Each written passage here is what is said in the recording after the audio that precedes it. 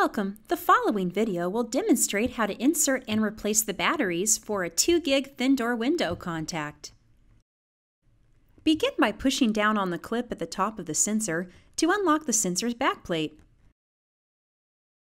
Then you'll want to gently separate the sensor from the backplate. Place a small flathead screwdriver in the slot between the metal clip and the battery, and then use the screwdriver to pop out each battery. Dispose and/or recycle the used batteries in accordance with the hazardous waste recovery and recycling regulations for your location. Insert the replacement batteries into the battery compartments. You'll want to make sure the plus sign of both batteries is facing up and the minus side is facing down.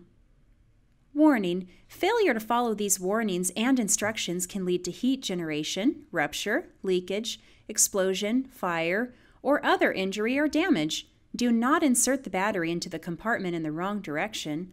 Always replace the battery with the same or equivalent type. Never recharge or disassemble the battery. Never place the battery in fire or water. Always keep batteries away from small children. If batteries are swallowed, promptly see a doctor. Finally, reattach the sensor to its backplate. The 2GIG thin door window contact batteries have now been replaced.